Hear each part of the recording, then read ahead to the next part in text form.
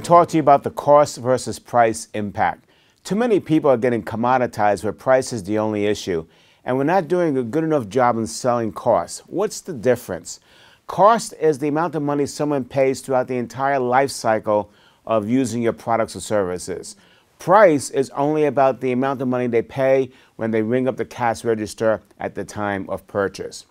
Too many people are so fixated on the price and they don't go to the cost, the total cost of acquisition throughout the entire life cycle. Let me tell you a story. One of my mentors, the late Bill Brooks, wrote a book, You're Working Too Hard to Make the Sale. In the book, he interviewed 6,000 buyers from all industries, and he asked them this one question: why do you always beat up salespeople on price? And here was their answer.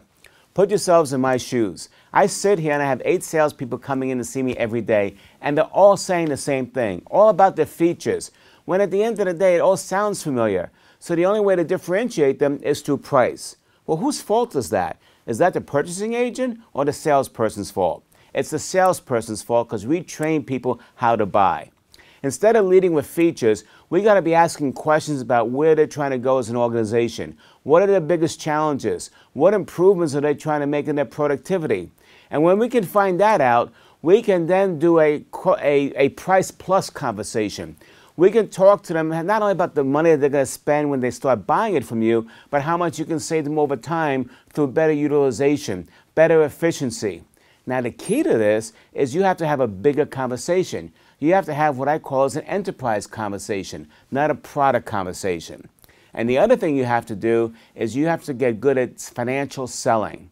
What is financial selling?